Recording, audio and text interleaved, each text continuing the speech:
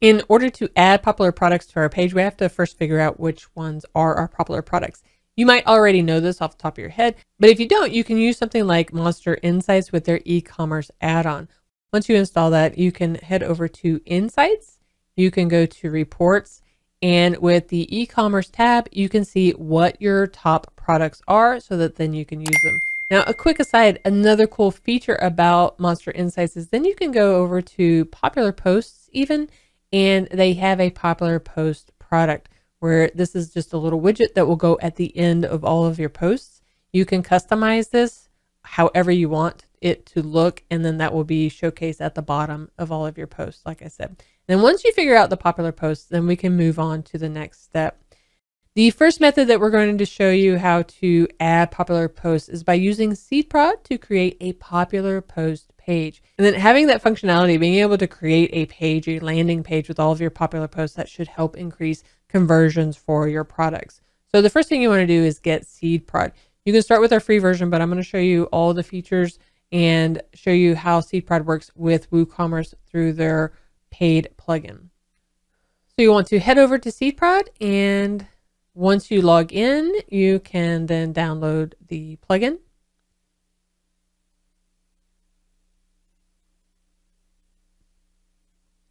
Let's go ahead and copy our license key while we're here. Now we can head back over and we'll go to Plugins, Add New, and we want to upload a plugin. So I've got this down here. If you don't have it, you can choose File and find the plugin that you downloaded. Go ahead and install now and activate the plugin. From here, we can paste in the license key that we copied and verify. Great, now that we have it, we know that we have a valid license, we can create our landing page. Let's go to landing pages and let's click add new landing page. And then there are several templates that you can choose from, and you can even filter by them as well for like sales or what have you. For this tutorial, I'm just going to use the e-commerce thank you page, and you want to name it.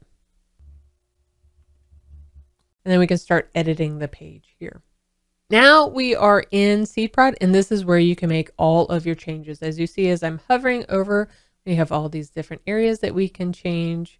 And we have all of these blocks that we can add to increase it even more. And then down here we have specifically for WooCommerce, these types of blocks that we can do as well.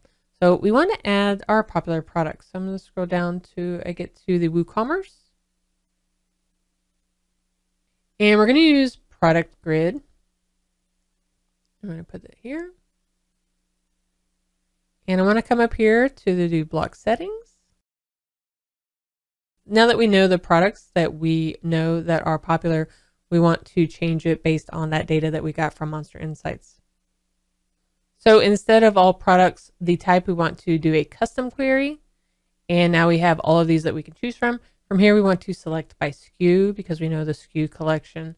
And you pick the SKUs that were popular.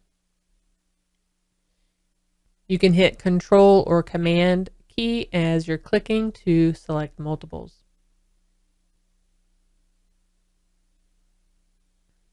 Now we've added all of that. Now this is also in columns of 4, so I only want to put 3, so I'm going to reduce that by 1 so it looks a little bit better on the page. Yep, at the top I want to change that information because I want to say something like explore our most popular products.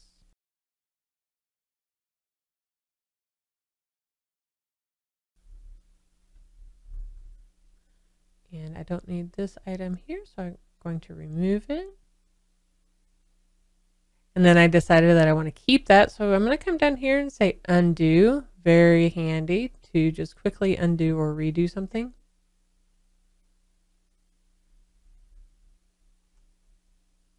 Say something like that. Scrolling down, I also want to remove all of this because I put what I want here. So let's go ahead and remove all of this. And you can either try and come up here, but if that becomes too difficult for you, then the other cool thing is you can come to the layout navigation, and you see as I'm hovering over something, it shows. Or if I hover right here, it's that whole row that I can remove. So I can just come here and delete that. Great. So now I just have what I want.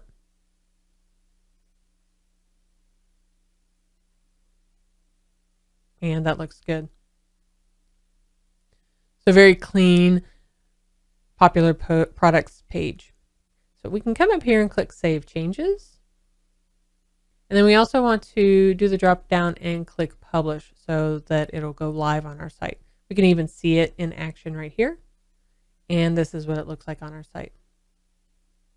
So a very cool way of showing the recommended products on our site.